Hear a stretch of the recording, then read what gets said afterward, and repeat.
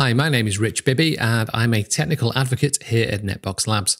In this video, you'll learn how to work with custom scripts and reports in NetBox, and also how to integrate NetBox with a remote data source, where our example scripts and reports are stored. Scripts and reports are Python code and they exist outside of the official NetBox codebase. Custom scripting was introduced to provide a way for users to execute custom logic from within the NetBox UI. They can be used to accomplish tasks such as automatically populating new devices and cables in preparation for a new site deployment, or fetching data from an external source and importing it into NetBox. NetBox reports are used to validate the integrity of data within NetBox. For example, you can write reports to check that all of your top-of-rack switches have a console connection, or that every router has a loopback interface with an IP address assigned. The script and report that we will use here are stored in a Git repository. So first of all, we'll add the repository as a remote data source. So from within NetBox, click on Operations and then Data Sources, and then click Add. So we'll give it a name of Reports and Scripts repo. The type will be Git, and we'll paste in the URL of the repo, which is actually the repository that accompanies the NetBox Zero to Hero training course, as this has some example scripts and reports we can use. We'll give it a description. And then, as this is a large repo with a few different file types in it, we'll add some ignore rules to leave us with just the .py Python files that we need. And then click on Create. And there we can see that the remote data source has been created.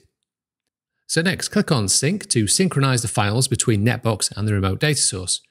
You can see that the job status is now syncing, and if we refresh the page, we can see the status is now completed. So if we scroll down, we can see the list of all the files in the repository. Great, so now we can add our first custom script. To do this, just click on Customization and then Scripts, and then click Add. So we're adding a script from the remote data source, so we'll select the data source that we just added. And then we'll select the file from the custom scripts directory called newbranchscript.py. Tick the box to enable auto-sync to ensure synchronization of data when the data file is updated, and then click Create. Now we can see the script is available to run. And to do so, all we need to do is click on the name of the script, in this case, new branch. And as we can see from the description, this script will provision a new branch site for us. So we click on the name, and then we'll populate the UI fields with the required data. We'll call the site test. It will have 2 C9200 switches, 2 ISR 4321 routers, 2 MR56 access points, and 2 DL380 servers.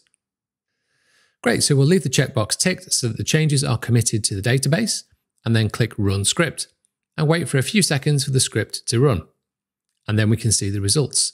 The script was a success, and we created all the new devices for the new site with one click. Pretty powerful stuff. Okay, so next we'll add a report. So under Customization, click Reports and Add.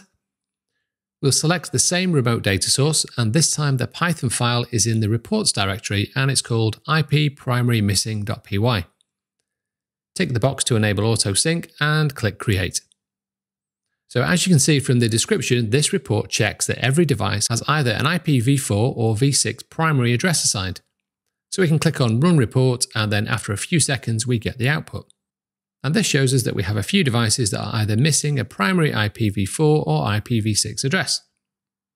So there you have it. And hopefully you can see how powerful custom scripts and reports are in NetBox, and how easy it is to add them to your NetBox deployment from a remote data source such as a Git repository.